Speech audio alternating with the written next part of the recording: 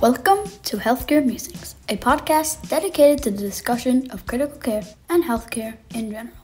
Here's your host, Dr. Hassaballa. Hello, everyone. Happy to have you with me.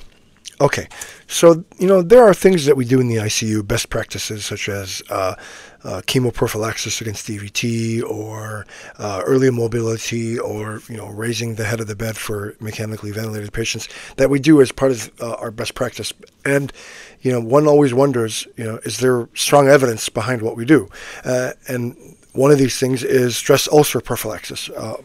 Many clinicians, myself included, will, when someone is intubated, placed on invasive mechanical ventilation, will prescribe stress ulcer prophylaxis to protect the patients against significant gastrointestinal bleeding from stress of being on the ventilator.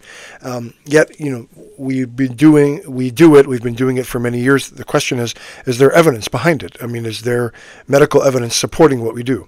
And so enter this study that was recently published in the New England Journal of Medicine that I want to discuss in this latest edition of Journal Club on Healthcare Musings. Okay, so it was a multi-center, multi-hospital randomized controlled trial that studied the effect of proton pump inhibition, and specifically it was 40 milligrams of pantoprazole daily versus placebo for stress ulcer prophylaxis in patients placed on invasive mechanical ventilation. So what they wanted to see was, do patients randomized to pantoprazole have less bleeding versus placebo? And then there were other secondary outcomes such as mortality, C. difficile infections, and ventilator-associated pneumonia. Why they look at that is because when you suppress gastric acid, you theoretically increase the risk of C. difficile and then pneumonia. And the reason is your gastric acid with a pH of about 1 or 1.5 is the number one defense against infection. I always give this lecture during the summer that if you're at a picnic and you love potato salad and the potato salad is contaminated, right? If you eat the potato salad first on an empty stomach, all of that stomach acid will kill whatever Staph aureus or whatever was on it, and you are less likely to be sick. However, if you've had a hot dog and a hamburger and potato chips and then have potato salad, all of the gastric acid was consumed by those other foods. Now you're more liable to get sick from the contaminated potato salad. So gastric acid is very important as a mechanism to prevent infection.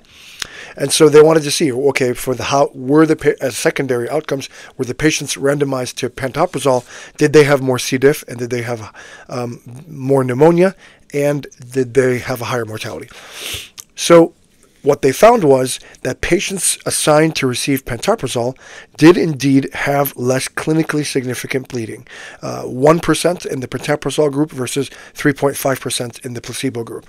And there was no effect on mortality. So the patients that got pantoprazole didn't die more or die less. It was about the same.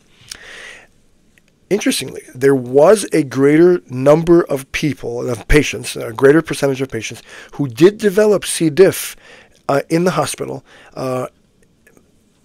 who were randomized to pantoprazole, but it did not reach statistical significance. And what that means is that finding could be due to chance. And so what we say is there was a trend toward C. difficile infections in patients who received pantoprazole, but again, it did not reach statistical significance. And that's something to keep in mind, right? Because C. difficile can be a very bad infection, and it can cause toxic megacolon and septic shock and bowel perforation. So it's something to keep in mind. However, again, to be technical, it did not reach statistical significance in this study. And then there was no difference in the rates of ventilator-associated pneumonia. So, I guess how does this change my practice? Well, first, it shows that, I used to do a lot of H2 blockers like famotidine, but now this has changed my practice. And now I'm using pantoprazole 40 milligrams daily when I prescribe stress ulcer prophylaxis for patients who are intubated in the ICU. And I think this study just reinforces that what we've been doing with respect to stress ulcer prophylaxis does indeed have good data behind it, and it makes me feel better that at least it's not just, eminence-based medicine, right? I've been doing it my whole life, and therefore I think it's right. No, that this is actual evidence-based medicine, that there is a good randomized controlled trial that shows that stress ulcer prophylaxis in patients who are intubated with pantoprazole does indeed reduce clinically significant bleeding, with the caveat that perhaps these patients are a little bit higher risk of getting C. difficile infection. Anyway, this study was published in the New England Journal of Medicine, and I will post the link to the study in the show notes. Thank you so much for your time and attention, and until next time, this is Dr. Hassaballa signing off on Healthcare Musings.